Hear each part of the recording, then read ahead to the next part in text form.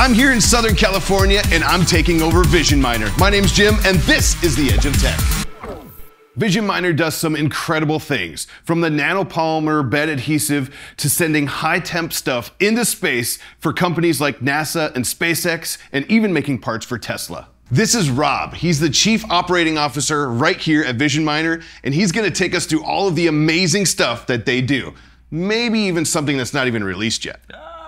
I have something cool for you today. We're gonna see it, I think. So Rob, what do you guys do here? Like, what's your goal, your vision for Vision Miner? You know, since the beginning, it's always been about functional parts. From the drone industry, automotive parts, etc. We were tired of not having materials that were capable of being in an engine bay or mounted to an engine or things like that. So high temperature, chemically resistant, radiation resistant. So that led us into high temperature thermoplastics like PEEK and Ultim, and that's been our bread and butter since 2017. So now we actually provide the full gamut for any business that needs to maybe take their parts and 3D scan them and turn them into a printed part. We manufacture our own machine, and of course accessories like the nanopolymer adhesive.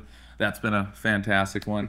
And so we specialize in these crazy materials for aerospace, medical, oil and gas, energy, and automotive. And we take those and we teach the clients how to use it. We support the machines. We manufacture our own machine, which makes that even easier.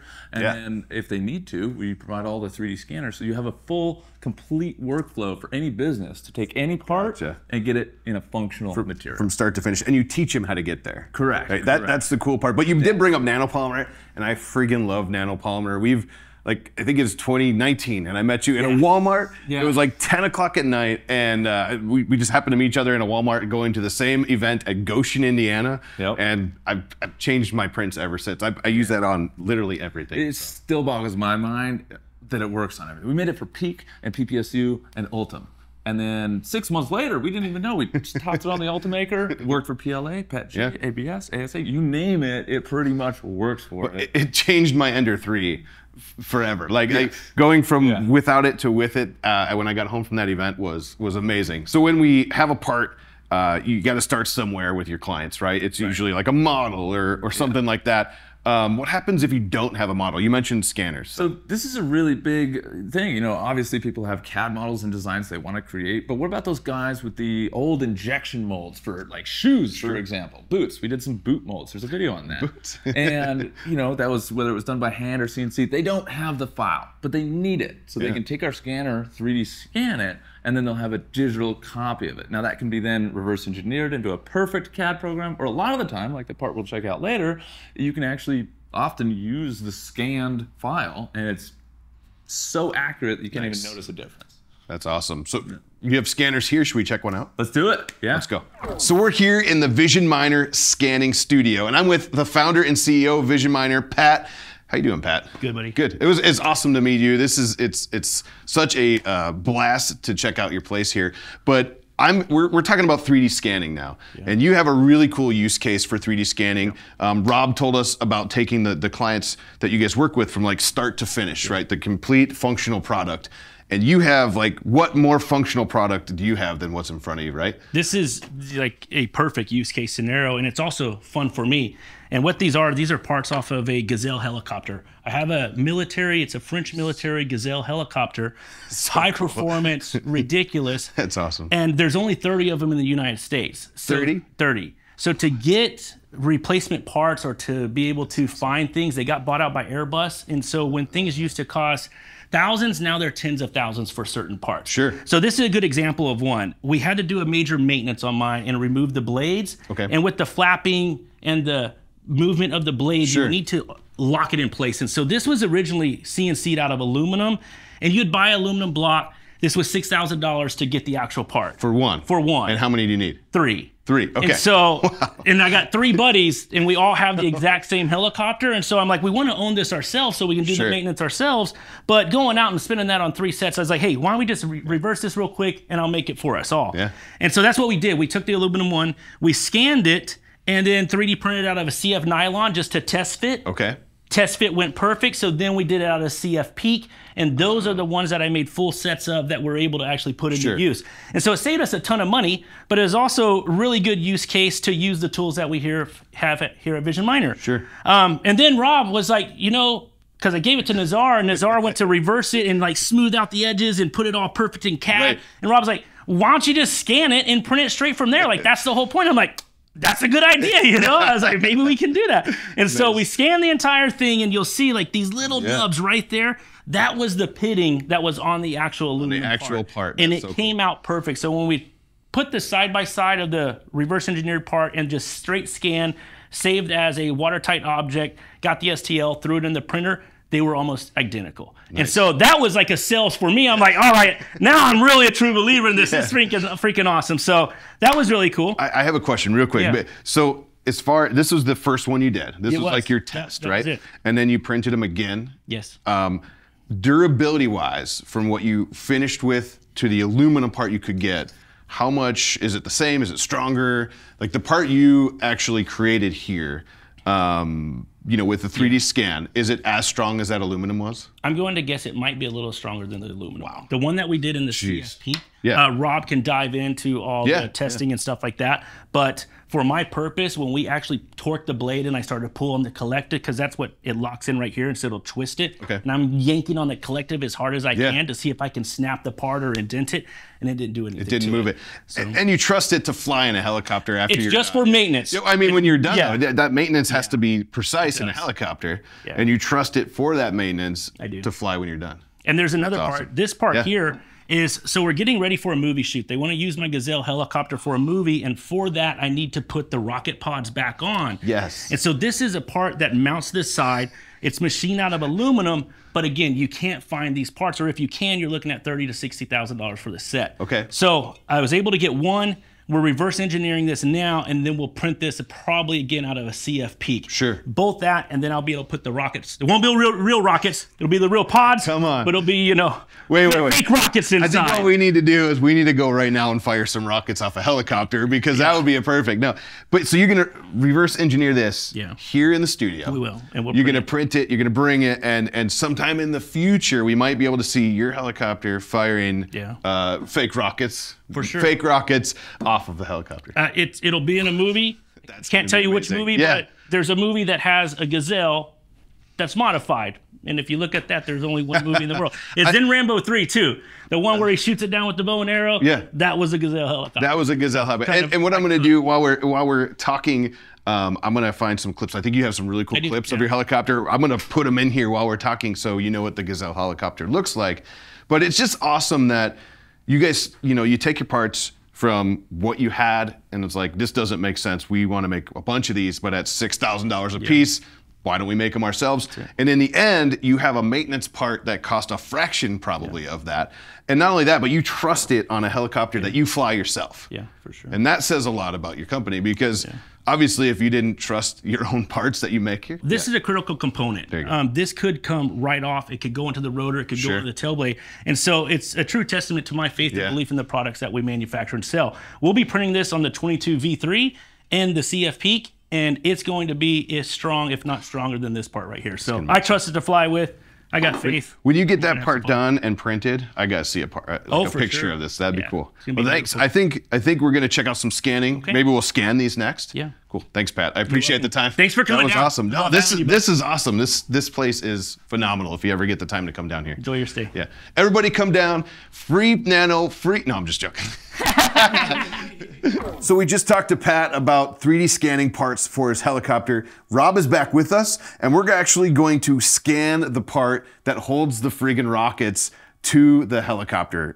Can you show me how this works? It's super easy, right? Absolutely. Super easy, super simple. We've got it open here. Basically, just open the software. Okay. We're going to use laser mode on this because it has some darker areas and all this reflective stuff. Oh, so when it has reflections, scanners are all reflected light, and it's being triangulated by lenses. So if a surface is reflective or dark, it doesn't reflect anything. It's very difficult to pick up. But when you have blue lasers, the light is so intense that it'll pick it up without any issues. Let's scan it. It's awesome. Let's do it. So we got a little turntable here. In laser modes, you do need markers. In infrared and blue light, structured light, sometimes you don't need markers. Just go based off the geometry for tracking. But we've got a really easy thing, so we can just literally set any part right here. So I'm just gonna grab the FreeScan combo. We're already in laser mode, and I've got my part on the turntable, so I'm just gonna hit the button here.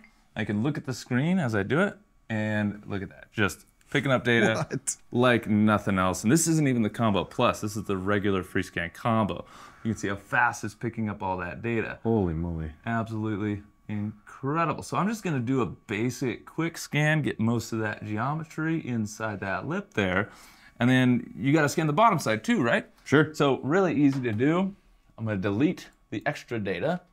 Oh, I didn't get the backside there.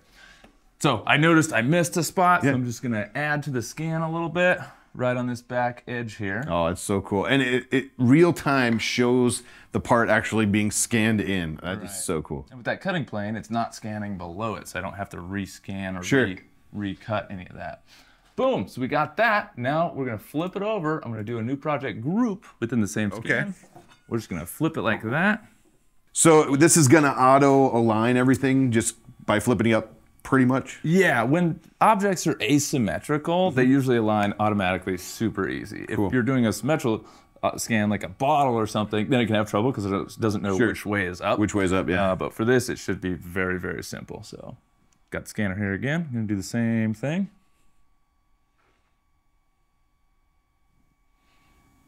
And it's so fast. So fast. Oh my gosh. The thing I love the most about the FreeScan Combo, it's a little more expensive than the HX, and it does almost the same stuff, but it's got more laser modes. It just works faster. And then that infrared is incredible. You can scan a whole person in 60 seconds. Well, and you actually sell these here at Vision Miner, Correct, right? And you show people how to use them. So we'll get a product, we'll master ourselves, and then we'll make videos. And we'll make support videos and tutorial videos and workflow videos. And that allows us to know the product inside out so that when we sell it, the customers can just call us and we can help them fix whatever they need to do or help them come up with a challenging project and actually have something legit. Cool, so that's plenty of scanning data on that. Go in here, do the same thing. Do a quick cutting plane. And I'm noticing while he's doing this, I'm actually noticing that the scan is picking up the defects that are actually in this piece as well, which is pretty crazy because you can see all of the little metal defects that we can actually see through here are showing up in the scan. Now, was that something that you might go back and fix if you have to?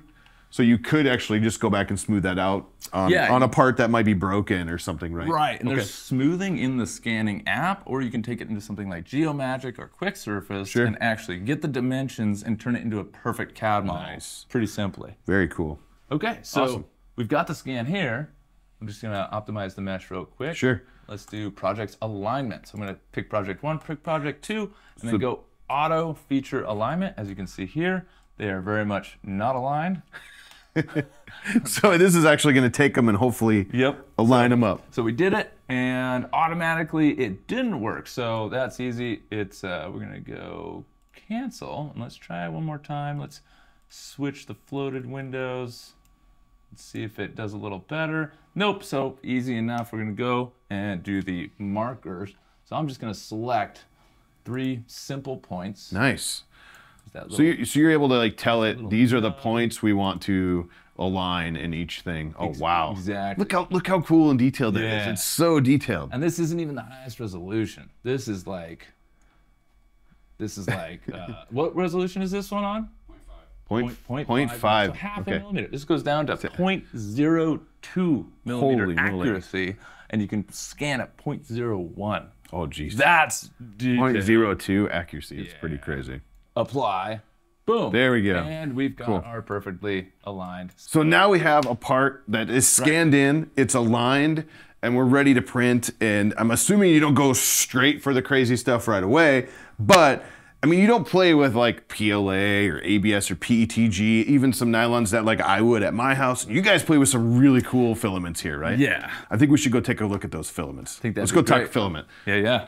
All right, so we had our part, we scanned our part, and now we have to choose the proper material to use for that part.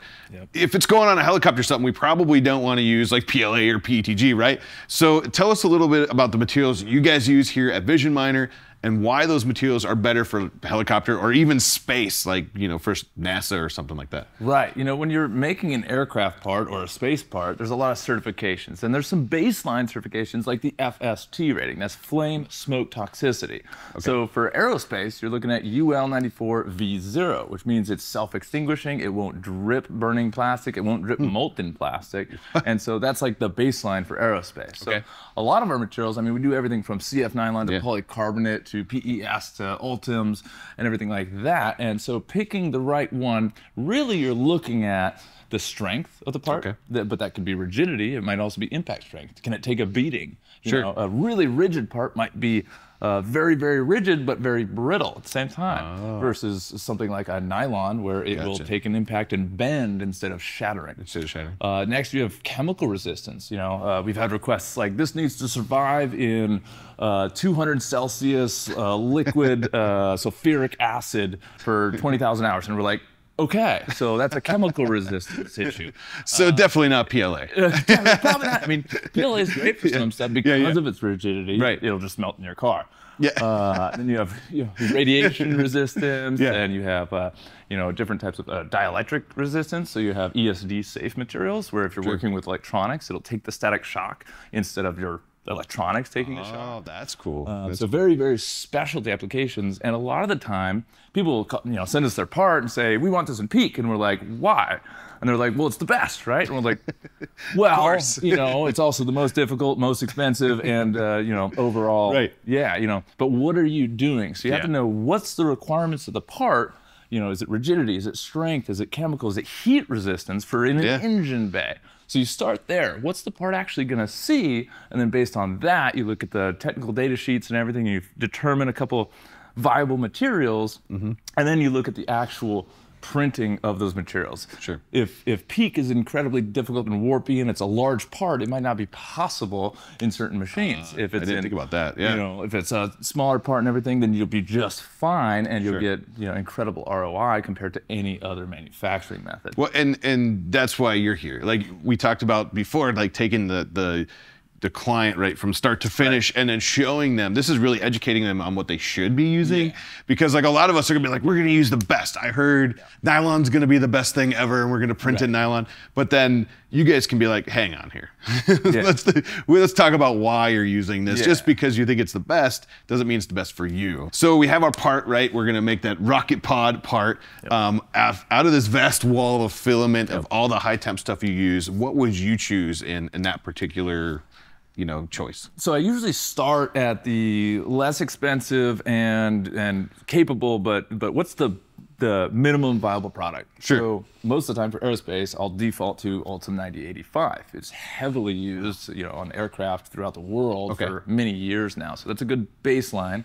And then depending on the rigidity, maybe we want some CF in there just to make it more rigid, or maybe we'll go all the way up to PEEK just so we know it's going to be extremely strong, resistant to all the UV outside, any heat, anything, even rocket pods. Literally anything.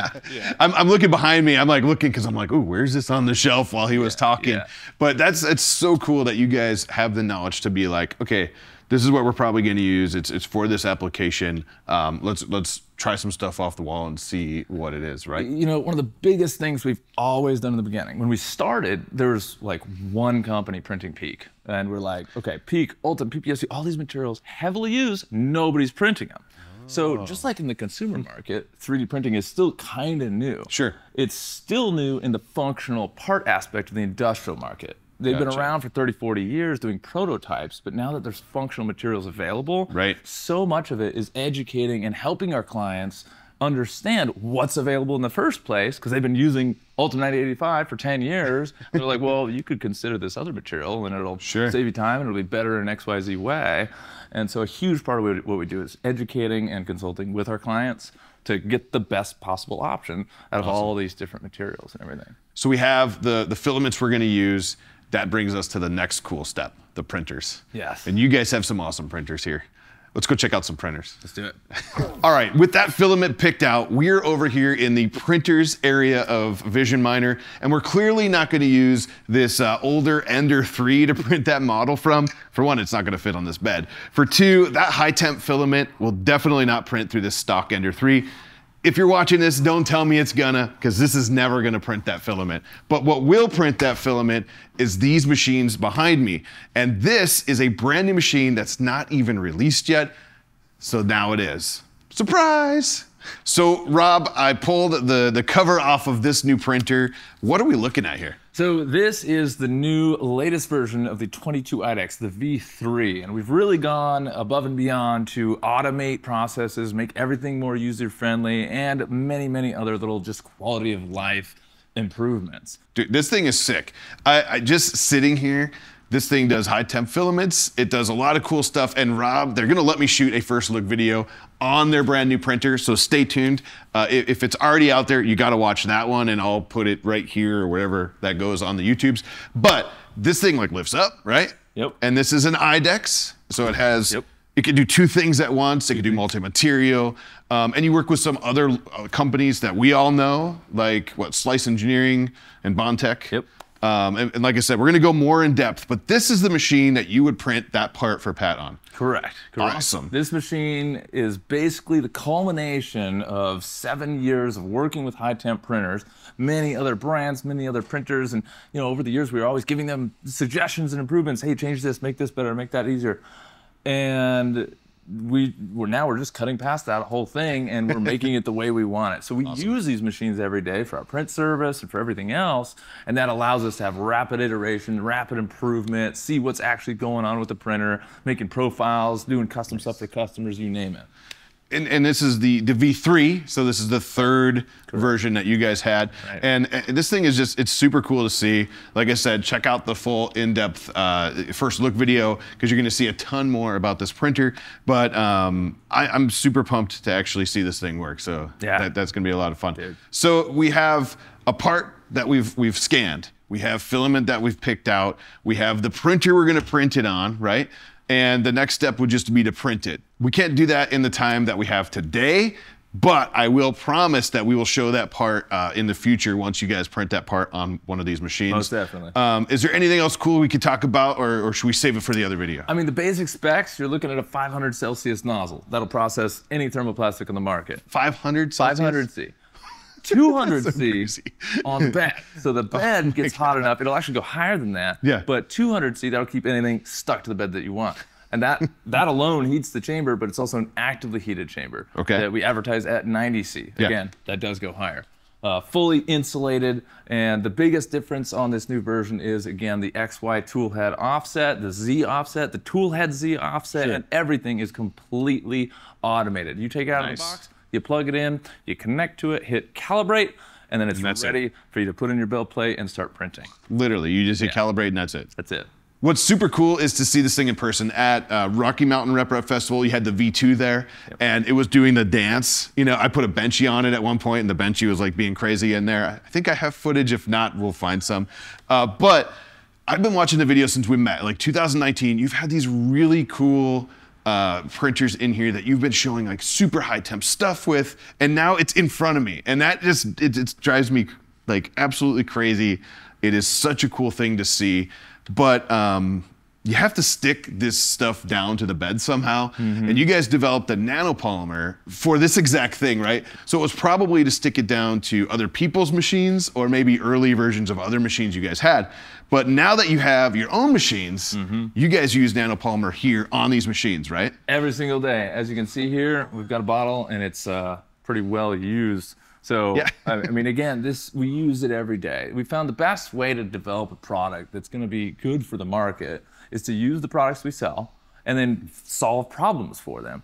And if we're having a problem with our printer or any other printer, and we can create something to solve that, it just makes sense, and it's good for everybody. So that's what we did here, and we made it for Pekin Ultim. And then later discovered it worked on PLA, PETG, ABS, ASA, CF nylon, polycarbonate, you name it. That's awesome. It still works for it. It's absolutely I can attest, like I said earlier, like when we were talking, I have used it since we met. He gave me this like probably 2 or 3 of these samples, don't tell Pat. But he gave me a couple of these samples when we first met. And ever since then, I've been using this stuff on pretty much every printer. I use it all the time on my bamboos. It just works great on all the plates I use too. And it pretty much just releases. That's my favorite thing. It holds, if you have a heated bed, This stuff holds, and then as soon as it's done, the part just pops off. Usually, I don't even have to pop the part off. I just touch it, and it like slides right off. Crazy. So, like on glass beds, I remember when we first started testing on our Ultimaker. Yeah. You know, I was sitting in the office, and I heard a ping in the back. I was like, what was that? What was that? And I go over to the printer, and the part's just loose. It's just there already. There's a big Twitter or X thread where people were talking about how they almost had a heart attack because they thought it was the build plate, but it was just the part releasing. Yeah. And it just makes it so easy. It does. Yeah. And you guys manufacture that here in-house? 100%. Made in USA, all by Americans. Yeah. Yep. So that you guys use in here to hold your parts in your high temp, what we say 500 nozzle and 100 in the build chamber, and that stuff holds up and just releases when it's done. Pretty much. Now, high temps, it can change up a little bit. Okay. So, you know, there's different methodologies and whatnot, but there's so much pulling forces. Another thing that we did that was a problem that we solved was, you know, maybe you've experienced this on PETG or ABS. Even with a glue stick, it'll break glass. Right, it pulls it off. Right? I think there's a famous video where Joel had that huge printer in his garage and it ripped the center of the build. Yeah, totally. He should have used Nano. Right. So, Joel, where are you at on that one? Come on, Joel. No, I'm just joking. So, I mean, that can still be a thing, especially really on really thick ABS parts, you know, because the part shrinks so much. It's just the nature of the thing. So we developed our carbon fiber built plates, and that is something that changed our lives here because they don't ship and break. Now, this does work on PEI, Garolite, FR4 board, glass, you name it. It pretty much works on it. But that's just another way that we save time, save money. We're not breaking build plates all the time, and we're using Nano. That's actually awesome. We need to. Yeah. Sweet.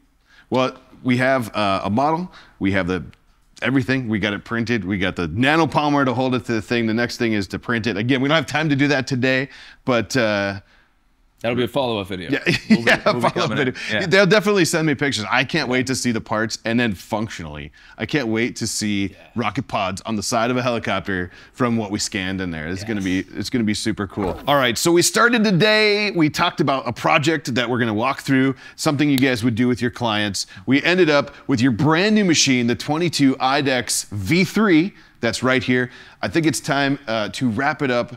Man, I really appreciate you letting me come in and check out the studio and check out your shop here. And we are gonna go actually film a first look on the 22 IDEX V3, which is this machine right here. Rob, thank you so much, man. Dude, I really appreciate it. Thanks for coming out, Jim. This is so much fun. And we're in California, man. So I can't wait to come back. I can't wait to get into one of these because you have so much knowledge and there's so much to learn.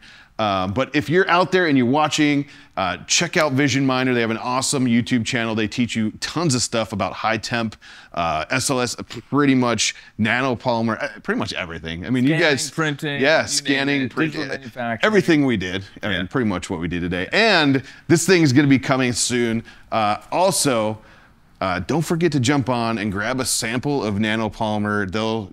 You could buy one, right, for a sample from you guys? Online for $5. $5. We have a money-back guarantee. If it doesn't work, if you don't like it, if you're not happy with it, give us a call, shoot us an email. We'll replace it or give you a refund. But it works that well. We back it with full confidence. It works incredibly well, and we guarantee that you'll love it. So jump on visionminer.com, grab yourself a $5 sample of the nanopolymer. But let me know in this video right here what you guys think, because I know I love it, but you never know, right? Full money-back guarantee, you said? 100%. Wow, that's awesome. Guaranteed. Again, Rob, thank you so much, man. You got it, man. Let's go film this. I want to jump on this one, so let's go film that one. Let's get into it. All right. See you later.